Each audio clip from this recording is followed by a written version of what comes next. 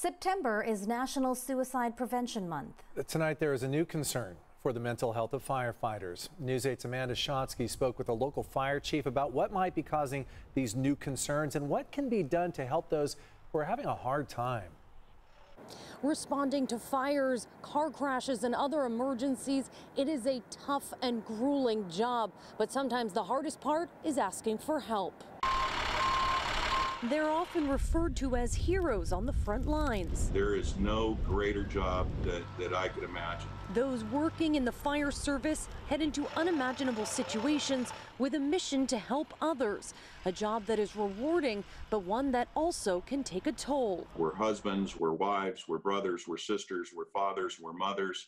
And that we struggle as well. Rincon Fire Chief Ed Hadfield has been in the industry for 35 years. While he says it's always been a stressful job, this year with the addition of coronavirus, civil unrest, and one of the worst fire seasons in California history, first responders are being pushed to the limit physically and mentally. Our personnel have gone from those three enormous all-risk factors consecutively without a break. Fire agencies have reported an uptick in the number of personnel with substance use disorders and suicidal behavior.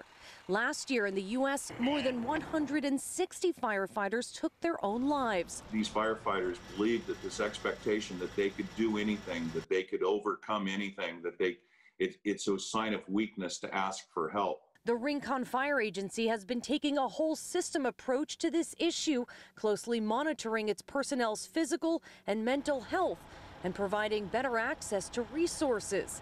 By speaking out, Chief Hadfield is hoping to spark a dialogue and extinguish the stigma that's kept too many quiet. It's okay not to be okay. You're not alone.